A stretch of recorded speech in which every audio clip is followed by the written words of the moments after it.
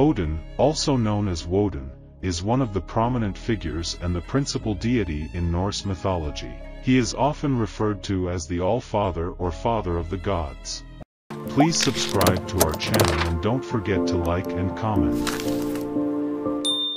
Odin's role in Norse myths is highly distinguished and significant, and he possesses multiple attributes. He is portrayed as the king of the gods in Norse mythology, presiding over the divine realm of Asgard. He is one of the highest and most powerful members of the Aesir, the pantheon of Norse deities. This special status makes him a highly respected and revered figure in Norse myths. Odin as the god of war and courage. Odin is also known as the god of war and courage.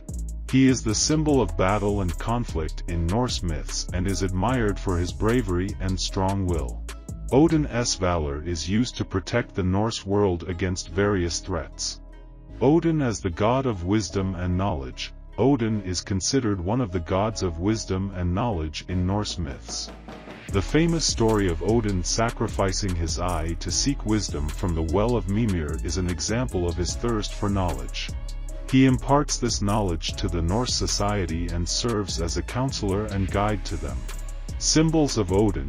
Odin is often depicted with a spear and a sword, which are symbols of warfare and his role as a god of courage. These weapons represent his valor and determination in facing his enemies. Sleipnir is a legendary horse associated with Odin. This horse symbolizes swiftness and commitment to battle until the last moment.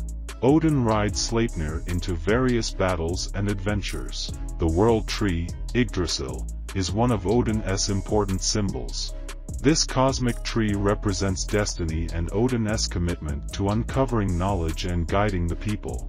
Odin's ownership of Yggdrasil comes with significant responsibilities. Odin's multifaceted character in Norse mythology showcases his importance as a leader, warrior, and wisdom seeker. His influence extends across various aspects of Norse culture and beliefs, making him a central figure in the Norse pantheon.